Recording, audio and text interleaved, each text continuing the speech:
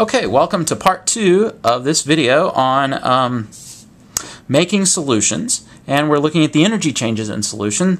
And what we're trying to do right now is calculate this quantity called the lattice energy, and that's defined in the last video, so you should watch that first. So what we're going to do is create a cycle, a thermodynamic cycle that will allow us to calculate this lattice energy. So let's start here. So we've got our sodium solid plus a half mole of Cl2.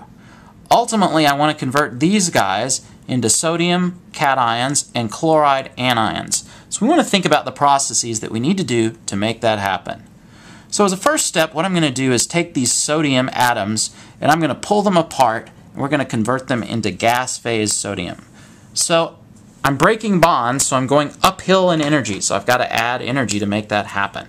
So now I've separated these sodium atoms, so here they are separated from each other now as a gas. So I've made Na gas plus, and the half mole of Cl2 just kind of comes along from for the ride. So the chlorine molecules, they're still here. I haven't done anything to them. The enthalpy has gone up though because now I've pulled the sodium atoms apart. So what is that process? Well, when you go from a solid to a gas, that process is called sublimation. So this is delta H. So we're making a change in enthalpy. We're going from this level to this level. So what is that change? Well, it's called delta H of sublimation. So I'm just going to abbreviate sub for sublimation. So energy has gone in. This is an endothermic process. So the sign on this delta H will be positive. We have to put energy in to pull these guys apart. Okay, so there's one step in the process. So delta H of sublimation is a quantity that we can either measure or look up in tables for sodium. So the next step, I need to convert these chlorine atoms, because remember I'm trying to get up here to chloride anions. I need to pull these chlorine molecules apart. So that's going to be my next step. So I'm going to draw another line. We're putting in energy because we're breaking covalent bonds now. What we're going to end up with are separated chlorine atoms, because I've broken the bonds between the Cl atoms and the Cl2 molecules.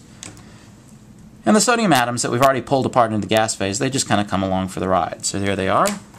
We'll write down underneath what we've got now. We've got sodium gas plus now a half mole of, not a half mole. Now we've broken these up, so we've got 1, 2, 3, 4. We've got 4 moles of Cl atoms. Okay, that's what you get when you break a half mole of Cl2.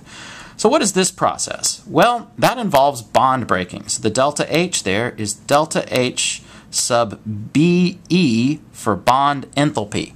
That's the amount of energy you have to put in to break 1 mole of bonds.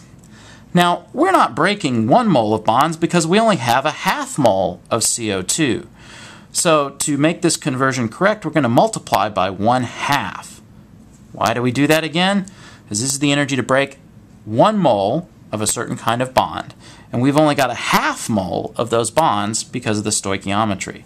So we have to multiply this number, which we can measure or look up in a table, by 1/2. Okay, so that's good. We're getting closer to this sodium plus chloride.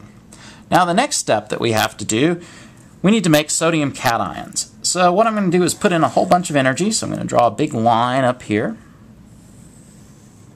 There we go. And we're going to pull the electrons off those sodium cations. So we're going to pull those electrons off.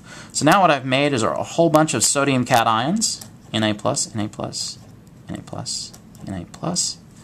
Then I'm going to draw some little dots here. 1, 2, 3, 4. And those are the electrons that we've ripped off.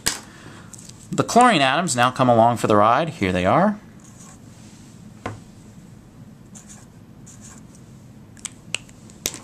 And so now we've got our sodium cations in the gas phase. And you know, I wrote 4 down here. That's because I was counting these 4, but we started off with a half mole. We've broken the bond, so we end up with only 1 mole of chlorine. So I didn't actually represent how many we have here, okay? So ignore that bit. So we've got 1 mole of chlorine. So that 1 mole of chlorine just comes along for the ride. So here it is, 1 mole of chlorine atom gas right there. Okay, so what is that process? Well, removing 1 electron from the valence shell of an atom is what we call the first ionization energy. So we're going to call that IE for ionization energy. We're going to put a subscript 1 because we're just taking off the first electron from the valence shell of that sodium. So that's IE1. So we have to do that for these sodium atoms. Now what we're going to do is we're going to take these electrons and we're going to stick them onto the chlorines. Now most of the time when you stick an electron into the valence shell of an atom, it feels the pull on that nucleus. So it's actually a little bit more stable. So when you lower something's energy by making it more stable, it's got to release that energy somewhere. So this, it turns out, is an exothermic process. So we're going to stick an electron onto the chlorine atoms to make chloride anions right there. And what is that process called? Well, again, we can measure that, and it's called the Electron Affinity, EA. So we're going to call that EA sub 1 because that's the energy released when we put one electron onto the chlorines. And again, you can look that up. Okay, now you see we have a pathway that lets us go from energy step to energy step all the way around this circle. So that's our cycle, called the Born-Haber cycle again. And what we do is we know all of these energies. We can measure or look up delta H's of formation, delta H of sublimation, bond energies for chlorine, ionization energies, and electron affinities. And then the one energy that we don't know is the lattice energy.